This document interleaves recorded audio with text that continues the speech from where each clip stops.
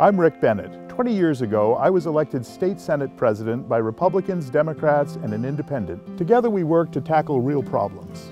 We built the Western Maine Veterans Home and brought services closer to the people.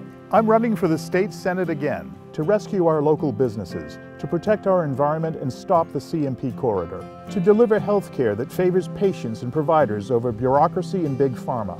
Vote for me, Rick Bennett, to restore common sense and common ground to the State Senate.